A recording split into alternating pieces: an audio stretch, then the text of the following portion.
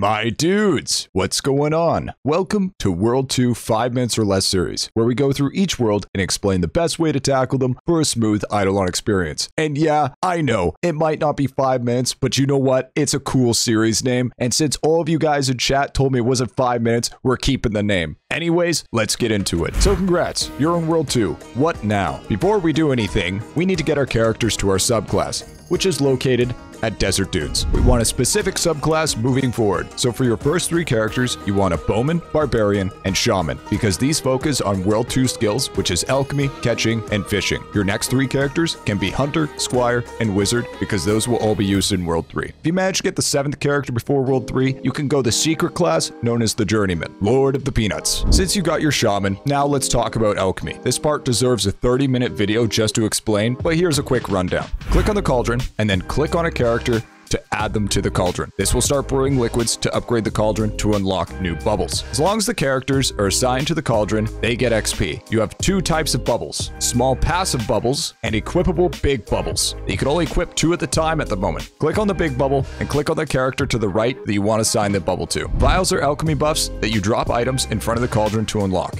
Super easy to level, get them to level 4+ for your shaman's damage. After that, to make this entire process faster, look at the pay to win tab and spend money there. It's great to spend money on water upgrades here early, then cauldron ones later for luck and speed. Do not skip alchemy. This is 80% of your account's progression. Take the time and learn about the upgrades. 3 bubbles that are going to be huge to upgrade is Orange 7, which is FMJ, and Green 7, which is Shackeracy. This gives you a plethora of accuracy and defense. Unlock these ASAP. They're huge for beginning progression. And the first green bubble, known as Hammer, that lets you produce 1 extra item in the production tab. Also, in the liquid tab, there's an alchemy shop. Buying a couple of distilled waters a day will be super beneficial. At level 30, you get a second preset. I would suggest setting each character up with 1 skilling preset and 1 combat preset. Hybrid builds in this game are not viable. To make your life a dream, in the skilling build for Shaman, put your points into a talent called Bubble Breakthrough. When brewing on the Shaman, this talent increases the chances of a new bubble being unlocked. Catching is Bowman's specialty, and it's just like chopping and mining in World 1. Fishing is Barbarian's specialty, and similar, but produces 4 types of fish based on your skill efficiency, and the rods and lures you get equipped by clicking this tackle rack here. Also, different pawns have different percentages on collecting the fish that can be checked in the AFK info. Also, I'll have a link to a site to help you guys early game get some builds to allocate your points for combat and skilling. Now that we got that taken care of, we have a new mechanic known as merits. Now, you may have seen and talked to this Chad known as Grassland Gary in World 1, the Task and Merit Shop NPC. There's one located in each town. We can finally discuss this stuff, and it's super easy. You get achievements from different challenges from the task screen. Each world has a set of tasks to do to earn merits for their upgrades. In the very bottom right of the task menu is your dailies for your guilds. So do these and that will count towards your daily GP. The most important ones for World 1 are Hemoglobin, at least 1 in boss keys, mini boss talents, and the rest in mob respawn and Amrock armor. Amrock armor besides the helmet are one of the cheapest forms of defensive and progression, and Hemoglobin helps tremendously with survivability without relying on food. Hemo is also required to progress in World 3 and sometimes the later half of World 2. World 2 Merit Shop priority will be at least in the mini boss talents and boss gems, followed by mob respawn and obols. Ephont armor is optional going forward because you change to Plat and Dementia in World 3. And don't build gold armor because it doesn't upgrade into anything other than completing the 1 quest. Since you've been farming achievements, you're going to unlock recipes which are located in the top right to unlock tools and weapons first. Stay away from free gems until you have more than enough. Also, while you're at it, unlock Icing Ire Bites because this is going to be used for a boss quest. Now then, on to obols. Throw this pickle at the cat and look at this menu. It is super late game, but now they start dropping so you can get them gains little by little here. Here's a biggie.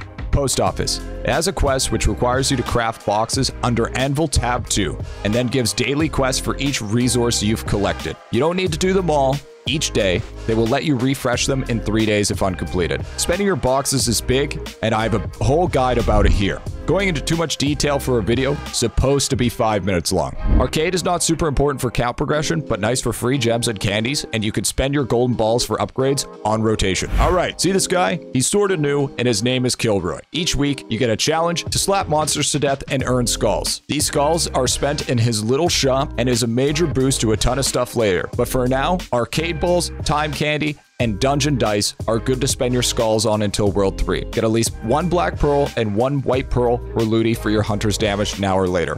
Spend these per week because the reset happens each week, so you cannot stockpile these. Now that you're a little bit stronger, let's talk about mini bosses. Back in World 1, Baba Yaga spawns on the hour every hour, so make sure to go to the Birch Enclave to kill, which has a chance to drop a recipe. It's a really good ring, and it's called the Serrated Rex Ring, which is an upgrade from the Rex Ring that you can buy in the Party Dungeon shop.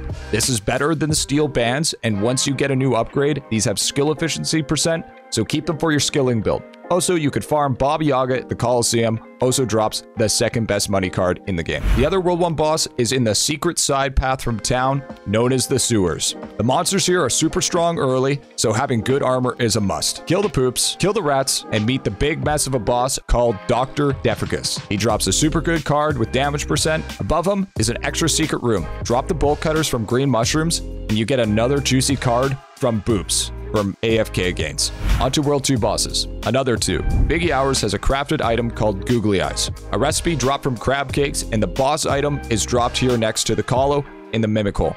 He's good for time candy and gems. The other one is King Dew, and it is locked with the Doot Jad Eye recipe dropped by Sand Giants. And his portal is on the same map, the Sands of Time. You need 1 of each class, Archer, Warrior, and Mage, to show up here at the same time, then talk to the statues, boss spawns, beat them, and you get gems, time candy, etc. Coliseum is located at Mimic Hole, and that's where you get another daily Coliseum ticket. But at the bottom of the map, there's a portal. That will take you to Bandit Bob's hideout, which is where the World 2 Party Dungeon is located. I have a World 2 Dungeon God Guide for further explanation. Make sure to do the main story quests and optional quests for stamps, and don't forget to keep leveling those stamps up. Also, remember that marble NPC from World 1? Go to World 2 shop and buy the Golden Sculptor tool, and drop it at the NPC to make the statue turn into gold. This will make it so you can buy upgrades to make the statues account bound. One more thing for World 1. Make sure you go to the Forest Villa, pick up an item called the Tarantulite. It is a very good necklace for early game. So as you're progressing through World 2, your gear should look like this. Iron or plat helmet, Amarok chest, legs, and feet, Tarantulite necklace, and the highest weapon with 2 serrated Rex rings. This is more than enough to get you to World 3. Now continue your progress all the way to Ifont and do the quest. This requires you to get Ghosts to drop and unlock Icing Iron Bites in the recipe unlock that I previously mentioned. Enter Ifont's domain. Defeat the boss by slapping all of his hands and then punching him in the face. Collect the gem and return to town and hand it to the bird, and congrats, you're in World 3. There goes, my dudes. That was World 2 in under 10 minutes. I knew the title said 5 minutes, but let's be real. Nothing in IdleOn can ever be explained in 5 minutes. This game is too complex, my dude. But you just wait. It gets even crazier in World 3. Exciting, isn't it? Jittering in my little boots just thinking about it. But remember, IdleOn is just like this video. It's a marathon, not a race. Don't get overwhelmed. It all connects like clockwork. Anyways, my dudes, hope you enjoyed. Make sure to like and sub and hit the bell for future notifications, and comment down below. Tell me how you feel about this 5 minutes or less series. At this point, it's more of a meme. Tune in next time for our next IdleOn video. Stay safe, happy grinding, and peace out.